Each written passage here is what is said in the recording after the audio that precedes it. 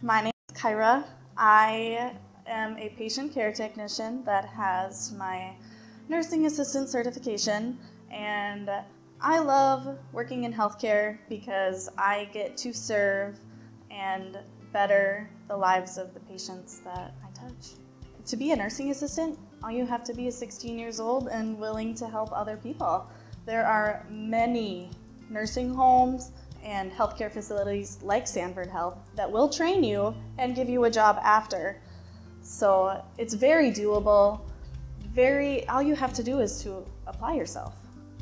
My first days on the job were in long-term care. They were very interesting.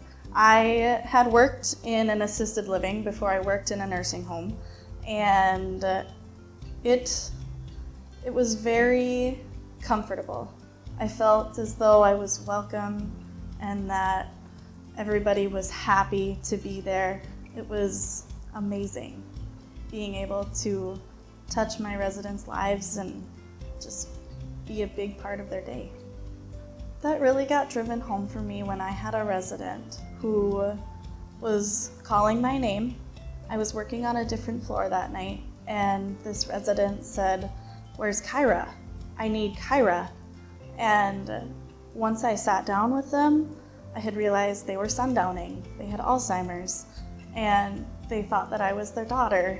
And it really touched my heart to know that I was their safe space. I was their safe person at that time. And to be a part of that really is a blessing.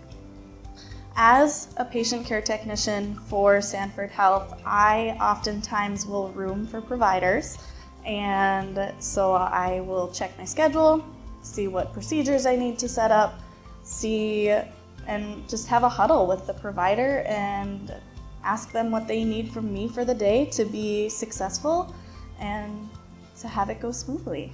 And every day's not smooth, but when it is smooth, it's a very good day.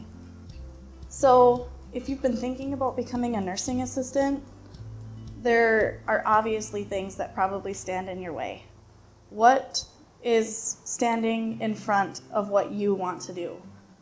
Because if it's the cost, there are many healthcare facilities that will pay for it. If it's the education, every teacher will meet you where you're at. There are accommodations to help you succeed, because nobody wants you to fail. Nobody wants to watch you not help a patient or to fail with a patient. We all work for the patient. And really, it's oftentimes yourself standing in front of you saying you can't do it, and it's that reality of overcoming and having that down-to-earth, heart-to-heart with yourself and saying, this is my passion. I'm not gonna let anything get in front of it. And to just let yourself be as you are.